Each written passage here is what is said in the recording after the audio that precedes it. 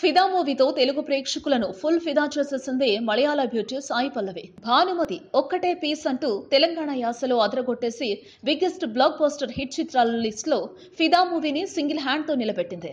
అటు ప్రేమ మూవీతో మలయాళ ప్రేక్షకుల్ని, ఇటు ఫిదా మూవీతో తెలుగు ప్రేక్షకుల్ని ఫిదా చేసిన ఈ బ్యూటీ ఇప్పుడు కోలీవుడ్ లో తమిళ తంబీలను ఫిదా చేయడంపై ఫోకస్ పెట్టింది.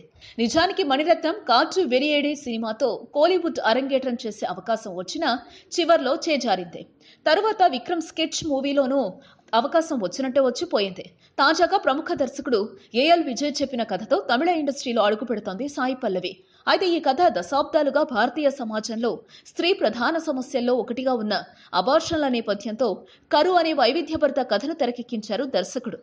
ఈ సినిమాలో సాయి పల్లవి పాత్ర డీ గ్లామర్ లుక్ తో వినూత్నంగా ఉంటుందని, సాయి పల్లవి 4 ఏళ్ల పాపకి తల్లిగా నటించిందని ఆసక్తికరమైన విషయాన్ని తెలియజేశారు దర్శకుడు ఏఎల్ విజయ్. ఇది ఛాలెంజింగ్ పాత్ర అని, ఈ రోల్ కు సాయి పల్లవి 100% న్యాయం చేసిందని, మలయాళం, తెలుగు భాషల్లో క్రేజీ హీరోయిన్ గా పేరొందుతున్న సందర్భంతో ఇలాంటి రోల్ చేయడం సాహసమే అంటున్నారు ఆయన.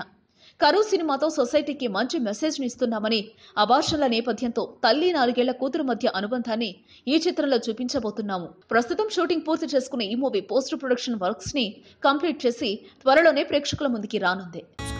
Please subscribe. Hi, it's me Purna. Please subscribe.